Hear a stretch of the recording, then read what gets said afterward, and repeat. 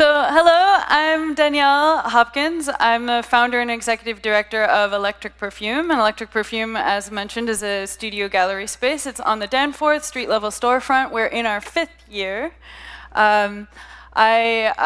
Personally, I facilitate, I curate, I am an educator teaching interaction design in post-secondary. I also am a visiting teacher artist in high schools and elementary schools in Indigenous communities across Canada, helping to inspire and encourage youth, as well as to uplift and work toward the reclamation of voice and culture. So, and I'm Kyle Duffield. I'm the technical and educational director at Electric Perfume. Both of us also make interactive installations. Here's a quick, that's our names in text. This is Leo. Isn't he a sweetheart? He's also our cat in residence. So, what we do. So we create, okay. You want it? Okay. At Electric Perfume, we create interactive experiences for all kinds of people. That includes drunk people, children, drunken children, and all folks in between. We also host interactive media and video game workshops, and we incubate and exhibit tech art experiences, working with other people as well as building our own. Do you want to go in the workshops more? Yeah. So this is just like kind of like a quick image of our space. We've designed, so we as artists face a challenge kind of trying to find media art spaces that could facilitate a lot of our technical needs, and we try to design everything to be very plug and play. We run a lot of workshops. We have partnerships with a company like Derivative, Touch Designer. They run a lot of workshops with us. Cycling 74, which runs Max MSP. We have like live coding communities that congregate around us, a lot of independent video game community devs as well. And we also kind of work privately where people rent us out for like exhibitions, parties, workshops, etc. So like as an example, this is the type of experiments we have. Like we have a 3-channel projection setup. This is actually using the Vive, but not in VR. But this is just an experiment of like how you can start to like draw in like surround projection, right? So like this is stuff where there's not always a space to develop the stuff and kind of test it out, and it's not necessarily has a direct application yet, but we allow artists to work on stuff like this. So moving on into some of the types of events and collaborations that we do at Electric Perfume, this is an image from a particular event series that we've held called Anything. And this is by an artist named Dogson, and we debuted the North American tour of this, and it since has gone through Europe. And this particular project, he came to us saying, I have this tech. He's trying to figure out what next steps are for it, and we helped to develop an event around it using the space in our community that we had. So if you imagine, there's a performer who's in VR somewhere in the space, and people come out to the space, and we have set up all around, we have different stations where people can do different art things. So we lay it out all comfortable vibes with AstroTurf. There's a pile of Lego on the floor. We have Play-Doh. We have computers set up with Photoshop. Collage materials, markers and paper, and people can make whatever they want in the space. And then we also have a couple of people on site who go around with 3D scanners and 3D scan everything that people make. And then as they do this, it shows up in the VR world. So they send their assets to an email address, and then it falls down in the sky, and this is projected in the 3 projectors throughout the room. And real time, the artist has to build a VR world with all of the assets that everyone in the room is creating. So you end up with 3D scans of people's faces who are attending the event, with a very unique experience of something that you kind of have to be there to be a part of it, to have it unfold in that way. So we work hard to facilitate a space where people can come and feel comfortable to just like socialize, and they're there to laugh with their friends and enjoy the silly things that pop up. And then some people, they don't even communicate with anyone at all. They just come, they want to make things, and they sit in the corner and they do that. And it's comfortable for all kinds of people to just do whatever they want for something like that. And this is an example of the types of projects that we incubate, kind of trying to push experimentation and hybridize different concepts together to make something that's interesting. And yeah, these are more photos of it. We also hold an event called Hypergame Storytime the Musical. We've been incubating this since actually near the beginning of Electric Perfume, so almost 5 years.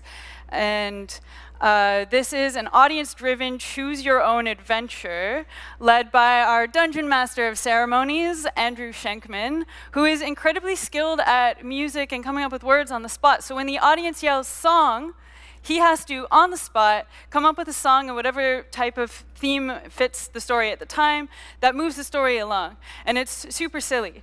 And one of the things that we've contributed to this, as well as other collaborators, is we wanted it to have like more of a gamey vibe to it. So we have worked toward having game interfaces in the projectors in the background, where sometimes the audience controls it, sometimes it's one of our team controlling it, and having that kind of playing along in the background. And we've experimented with it. So every iteration kind of has a different thing going on, and everyone involved is trying something new every time. And it's gotten its own little following of people who come out to it.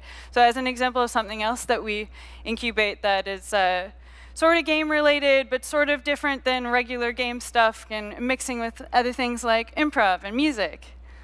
So this is a photo of improv artist Chris Bone in a banana suit. And so who here likes lasers? Lasers, lasers, lasers! All right, so our first project that we had at Electric Perfume, and one of our early projects, was called Laser Equipped Annihilation Protocol, or the LEAP engine for short. And this is a game that has lasers that go, well, if you're thinking about Mission Impossible and Tom Cruise or Catherine Zeta-Jones's butt, then you're on the wrong track, because it's not about flexibility and acrobatic skill. We wanted to make this a very accessible game. So we even consulted someone about wheelchair accessibility and spacing everything so that all kinds of people can play it. And the lasers actually go on and off on timers, so it's more about platform gamer style, kind of assessing what's going on and then moving through it. And we've presented this in many different situations and had great success iterating it and having a lot of fun with it. But when we first started at Electric Perfume, as I said, it was our first thing that we sort of presented there. And Daily Planet came in and reviewed it with us. So let's go play a little bit of that video. 3, 2, 1, begin. Time's ticking. Oh, no, no! You will be annihilated. Why? Come on, no! Over. Daniele Hopkins and Kyle Duffield are a creative force to be reckoned with. We've known each other for about 13 years. We were good friends, and years later we started working together. This Toronto duo is taking video games off the screen and putting you right in the action. So you walk into a room, you'll see a series of fences comprised of lasers. So a project like this is an early example of our struggles with finding a place to develop a project like this and how to prototype it, how to play test it with a group of people and then present it. So we were lucky enough to have an artist residency at a makerspace at Ossington and Bloor called Site 3, if anyone knows of it. There's a lovely group of people there who are very intelligent and skilled, and they help back us up with some of our we didn't know a whole lot about this stuff, and we're kind of learning. A lot of it was a lower budget. We're DIYing a big portion of it, which brings up into question of 100 hours versus $100 and what's worth putting it into something like this. And we've made a lot of those mistakes and iterated even with this project alone. We also, oh, sorry. For something like this project, one thing you want to do when you have a bunch of lasers is not blind children. So we spent actually about 3 months looking for eye-safe lasers and found that a lot of the lasers that you can buy are, they say that they're one class of laser, which is the strength of them, and they're actually not that class. We tested them in a lab, and we repeatedly tested them in a lab, and finally found some. And also for this, in part of our iteration, as you can see in the Daily Planet video, there was a surveillance dome that was present, and so that was an early bit of it. We had this sort of surveillance vibe of it, and then we ended up making this big giant head that comes out and taunts you as you play it. So that's actually me. I am a professional floating head. And we held an event called, or series of events called Verbal Abuse Training Camp, where we invited people to come out and say nasty crap to their friends. And then we processed all the audio and roboticized it and then made the mouth kind of mouth that. So imagine you're playing this laser game and you're right about to win and you're trying to go through the laser and then it tells you you suck. So that was a fun iteration, a new version of it, and it got quite mean. Wait, is that one? That's the video, yep. Oh no, audio. What did it say there? Tried, you failed. Yeah, so this is an example of it. We also presented this for Ubisoft, and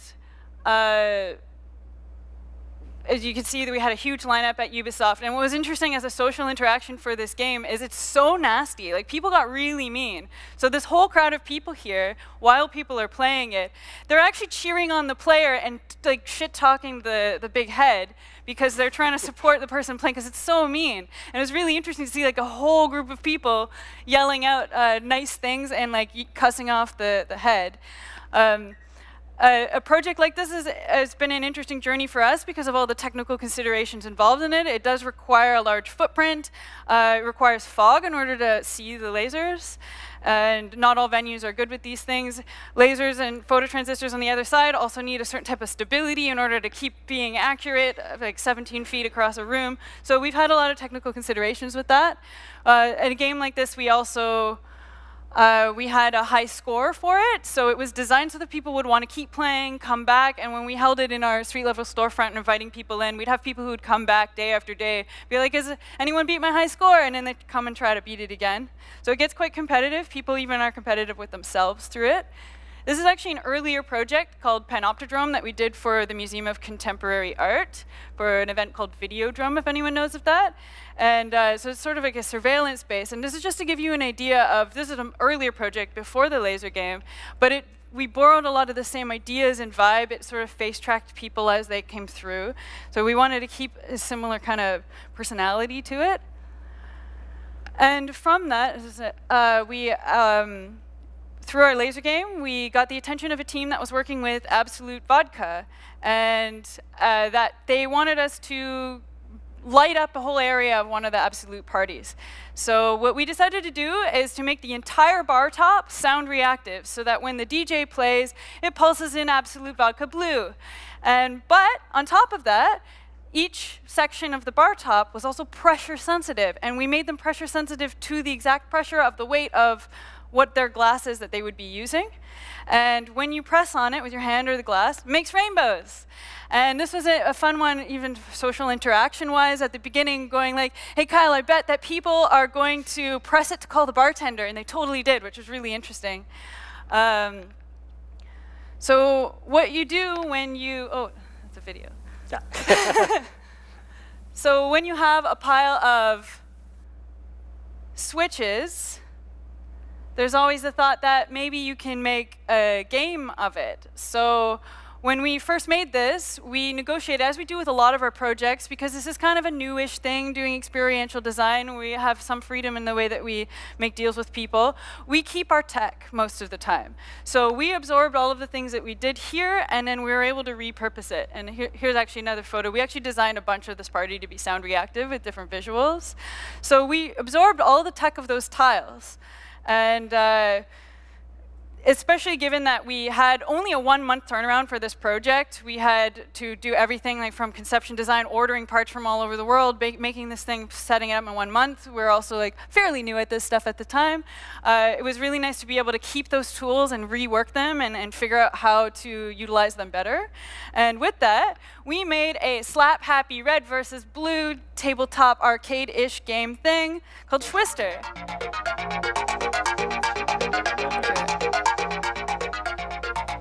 So Unlike the laser game, this takes up a much smaller footprint. We can just kind of like stick it in a truck and ship it out, and there it is.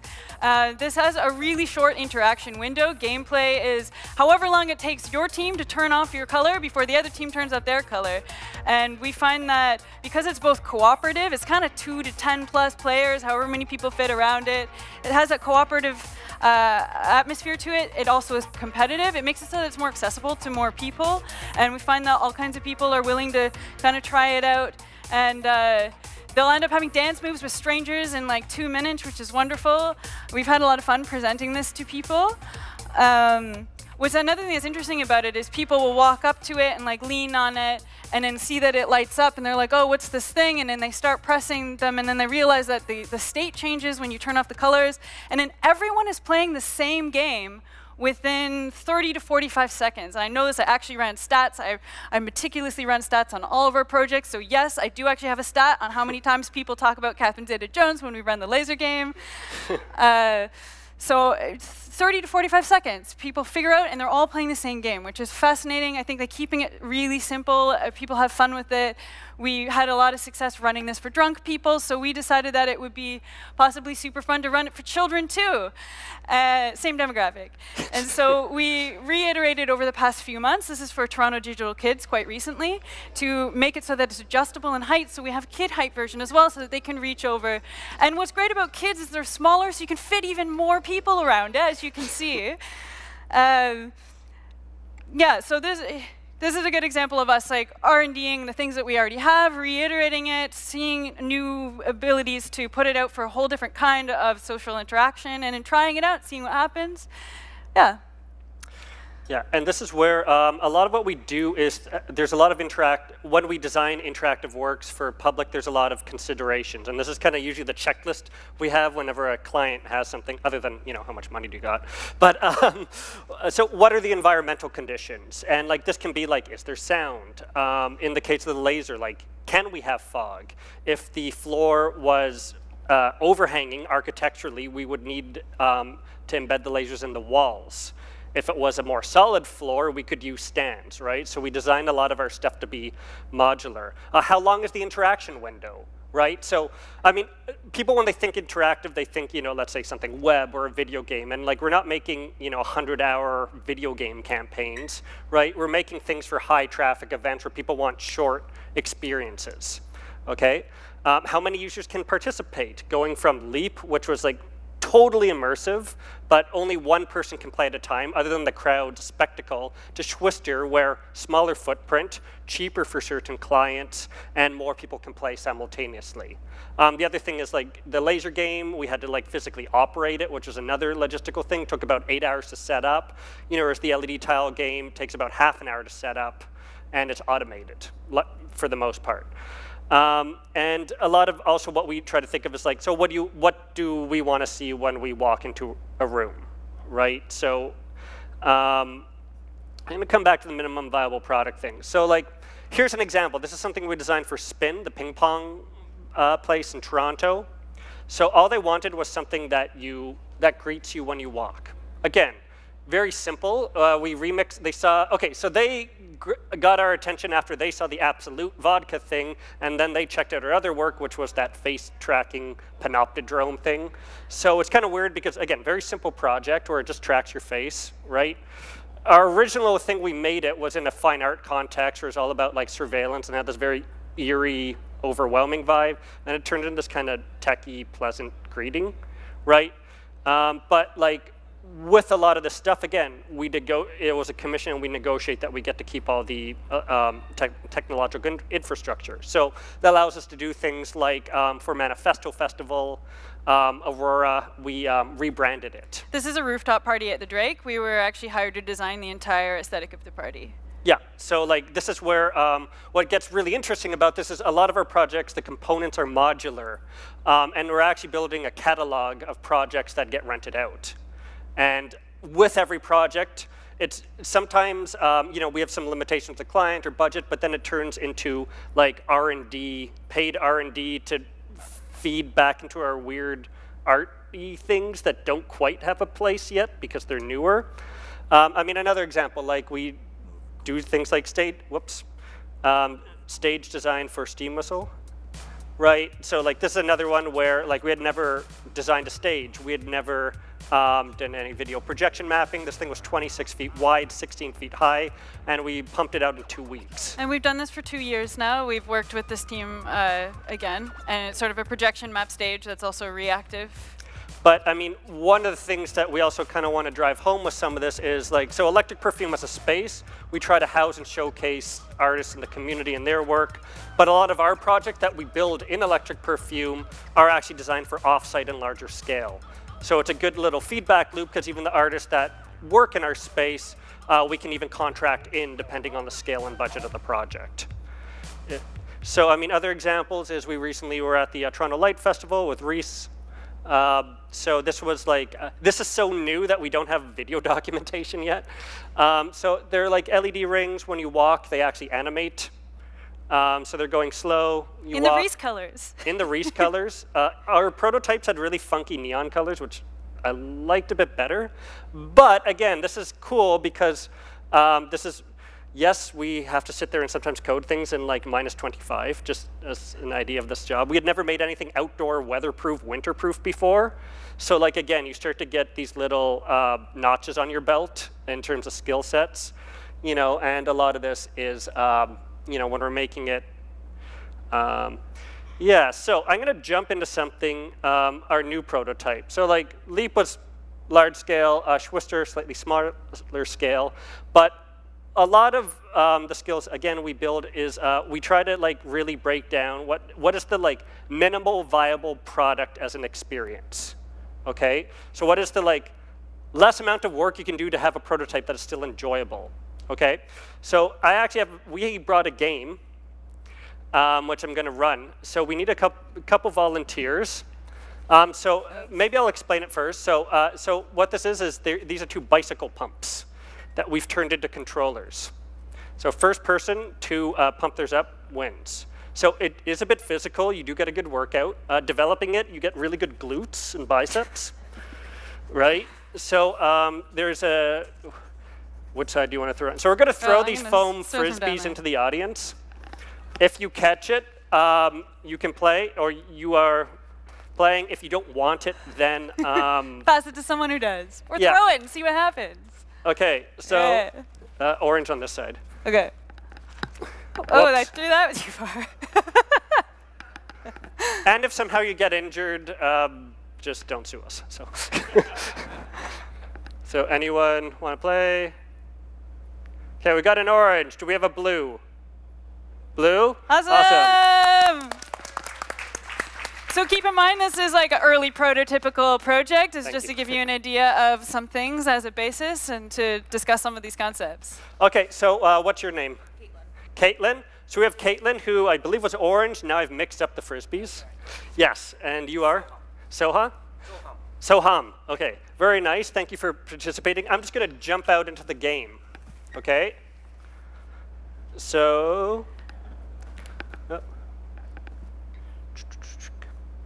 I'm just going to load up the game here. Again, very simple. Okay, so you're actually going to be facing the screen so you can see what you're doing. Okay, and orange is on the left, I think, unless the box is upside down. I should do something about that. Okay, so who thinks orange is going to win? Okay. Who wants blue to win? Okay, maybe later on, more people could play. You can place bets, you know. Okay, so how this game's going to work is there's going to be a countdown, and then you just pump.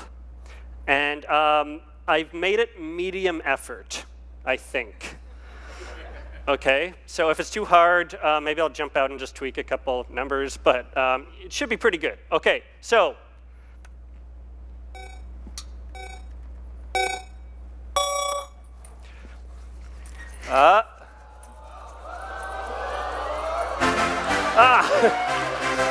Orange wins.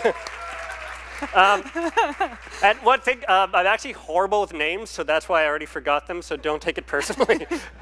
Okay, so maybe at the end, more people can play if you want. Thank you for coming up and playing it. Everyone give them a... Okay, so I'm going to jump out of coding mode back into presentation mode. It's kind of like Inception.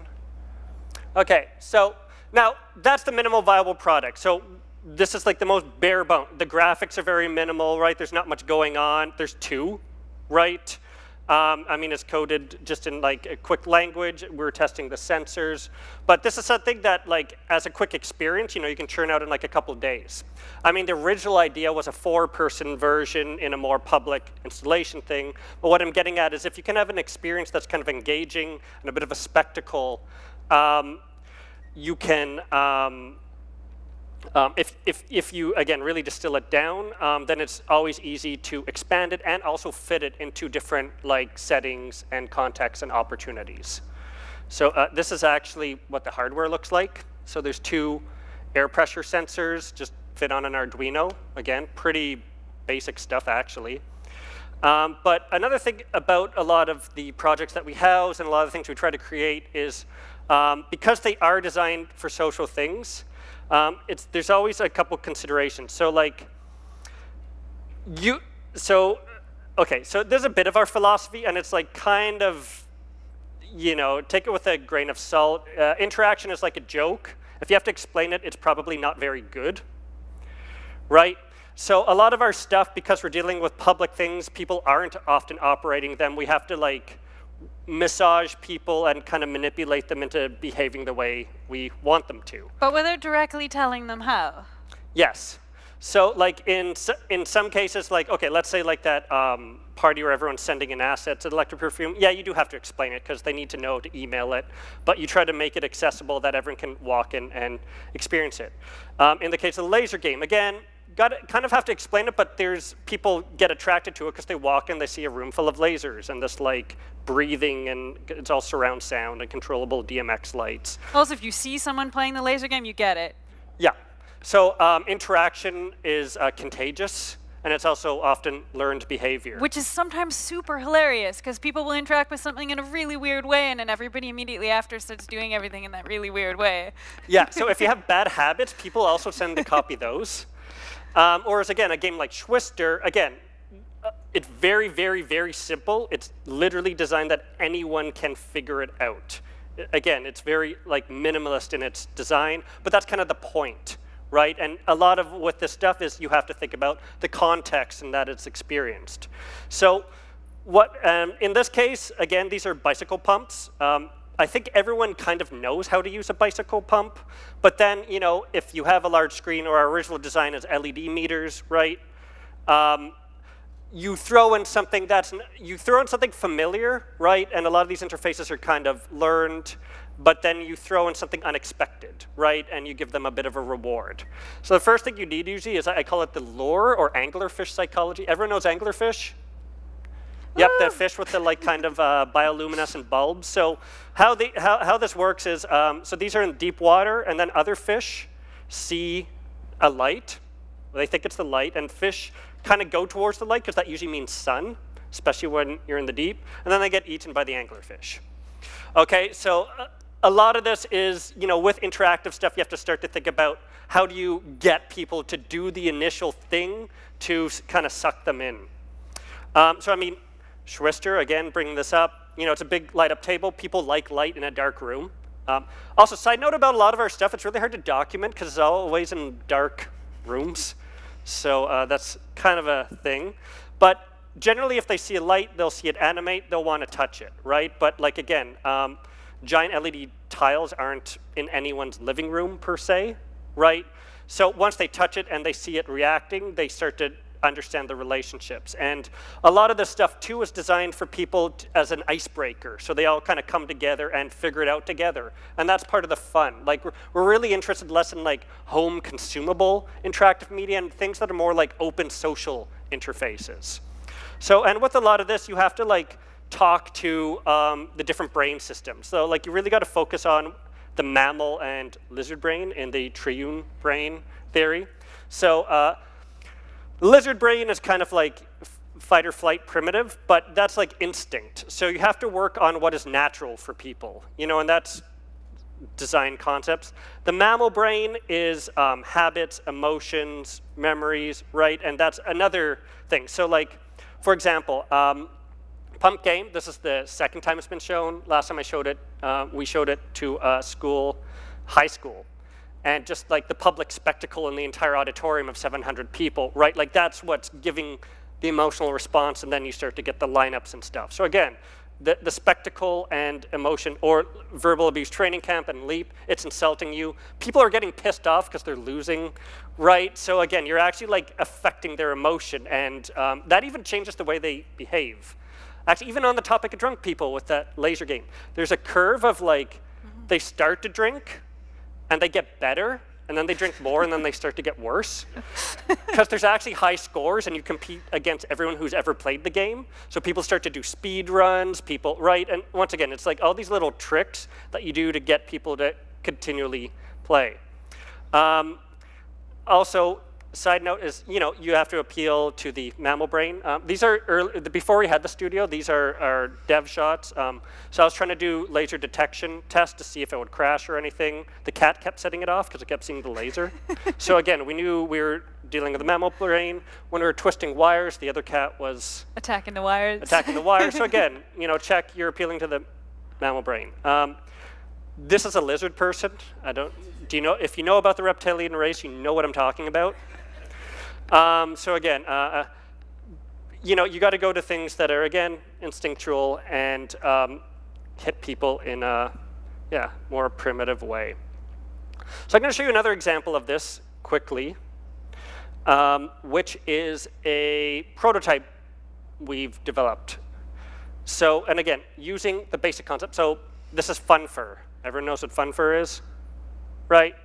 It's a furry fabric. Furry fabric, right? You pet it. Apparently it's fun. So, all it is fun fur with like capacitive sensors embedded in LEDs, right? And what we're designing is like a full furry room. Again, that demographic are easy, intoxicated people and children. But again, what we're kind of feeding off of is the idea that, okay, it's fur, what do people like to do? You know, your innate reaction is, I see something furry, I pet it. Then again, you give them something. Usually when I pet furry things, they don't light up, right? So that's the thing that they memorize and then take their Instagram video, and assuming the low light levels can facilitate it, and stuff like that. And then, you know, again, you can still always build on top of that system. So like, if you touch multiple sections, maybe something else happens. And this goes a lot into, again, on the topic of psychology, is we really try to feed off the things that dopamine in the brain. So with a lot of interactive stuff, you want to give the pleasure. So dopamine is what we experience when we play games, which includes gambling, when we exercise, when we have sex, when we, like, all those things that kind of keep us kind of healthy and fun. So we try to design experiences that utilize these things. So for example, usually with a lot of game stuff, there is a bit of a euphoria when you win, right? There is a fitness level to some of, or I won't say fitness, I'll say physical. And that's, again, a lot of our stuff is designed to be accessible and accommodate different body types and whatnot.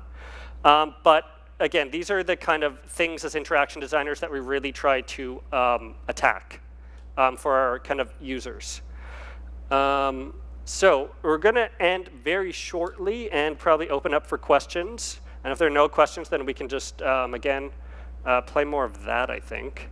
So, but one thing we really want to finish off on the idea is like the technology itself is special, okay? Because what's always special is the experience. And this is where, again, we try to really keep the idea of like open environments. I mean, another example is like why, not that we're against like, let's say AR or VR, but you know, a lot of interactive experiences in a social setting, you know, we're less into this, right? And we're into more ways that people can openly approach something and kind of connect. And ways of technology bringing people together to socialize. And play. Play is very important. Okay, so before questions, if you do want to find us, this is our Electric Perfume on all the things. All the things. We grab that up. So, on that note, are there any questions? Yep. You mentioned about accessibility. Mm-hmm. I'm just wondering. Oh, thanks. I have a microphone.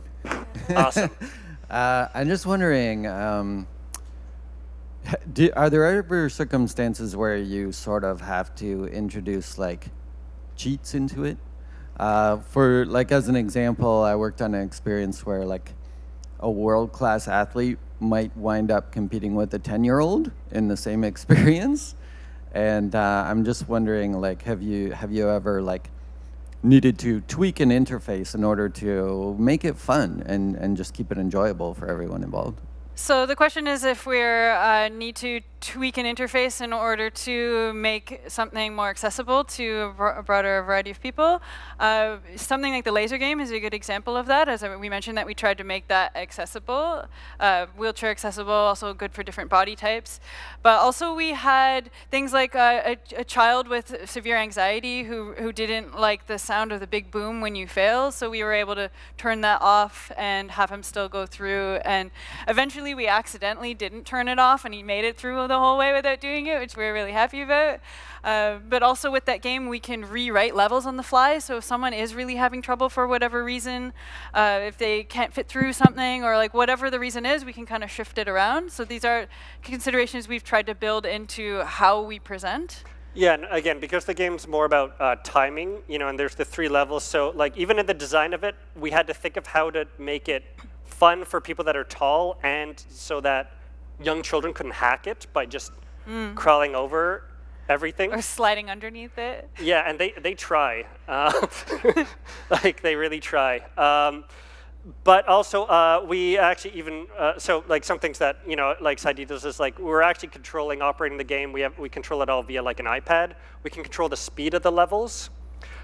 So people keep track of what level they are. We have multiple levels. So as they beat one level, the challenge goes up.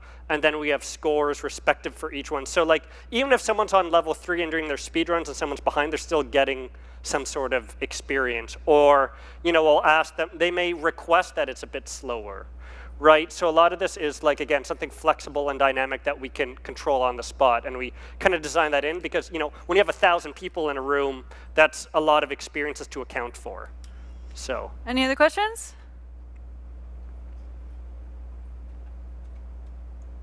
Nope. Oh, okay, another one. Okay.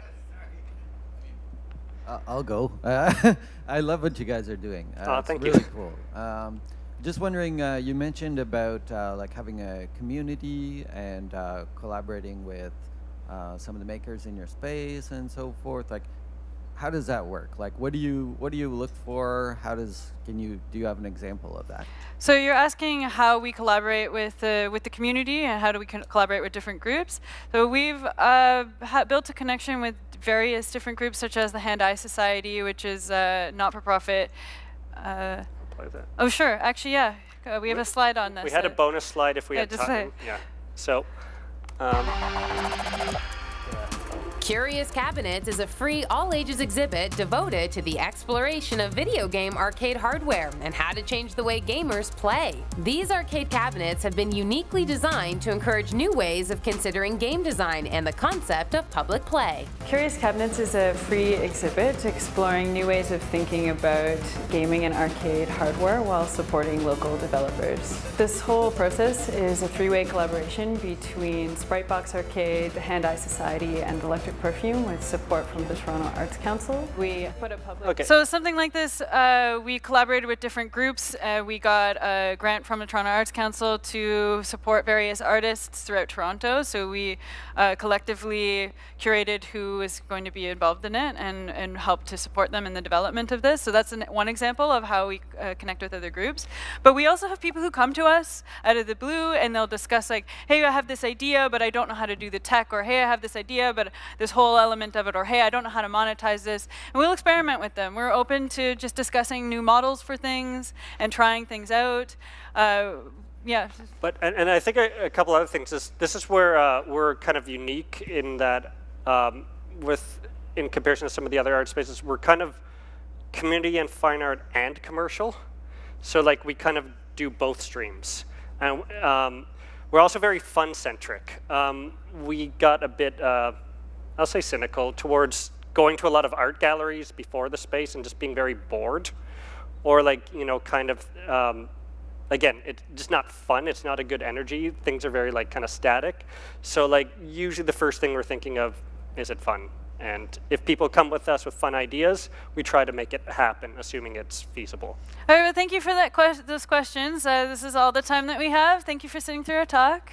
Yes.